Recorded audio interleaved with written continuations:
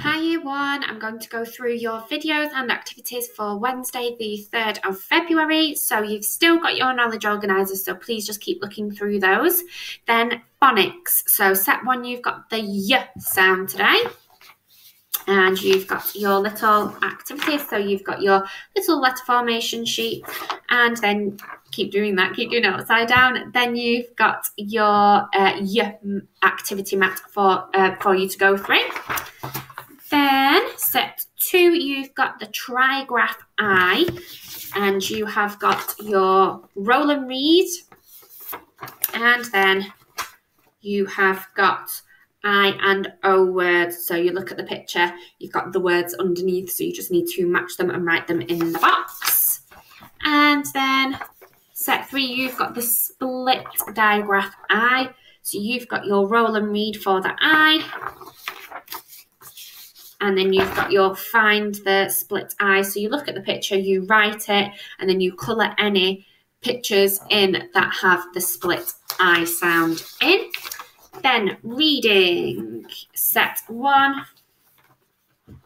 You've got the Winter Wonderland. So there's the picture in the middle. So you read the sentences in this part, and then you've got the questions all around about the sentences. Set 2, you've got your early reading comprehension, so you read the sentences and then you add the information to the pictures that might not be there. And set 3, you have got reading comprehension called The Amazing Arctic Fox. So you've done one like this before, so you've got a chunk of text that you need to read, and then you've got some questions about it, then you've got some more texts and some more questions. Remember, it's on both sheets. Then you have got maths. So maths will be the White Rose Hub website again for you, and the video that you need to watch. And this one's all about counting forwards and backwards to 50. So you've got a couple, there we go, of sheets for your maths. So you've got complete the number tracks with how many are in each of the little boxes. Same for this one, you just got a little bit more in there in the base 10. You got complete the number tracks on this one, and same for the other ones. And then this last one is complete the missing one, but you've got the ones which start in the middle to make it a little bit trickier. Then you've got your activity mat just as normal, so keep going through that. You know what you're doing with that by now. Then you have got a computing lesson. So because you've been focusing on algorithms, I found a video about a jam sandwich, how to make a jam sandwich. So a teacher is asking her class to help her make a jam sandwich, but giving specific instructions. Because she's a robot, it's quite hard. You can't just say, put the butter on the bread, because she's not even opened the packet yet. So you need to give specific instructions. So I thought it was quite a good little video for you to watch to see how algorithms are specific and you have to give really clear instructions. Then you've got ordering instructions. So it says you have been learning about algorithms. They are a set of instructions used to tell a computer program what to do.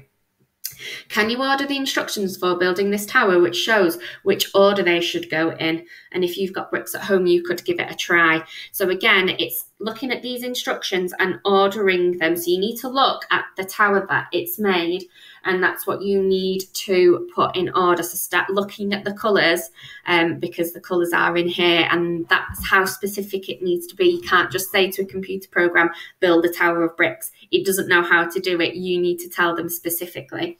Then you have got a couple of questions about it as well. What happens if you change the order? Do you think you would still be able to build the same tower?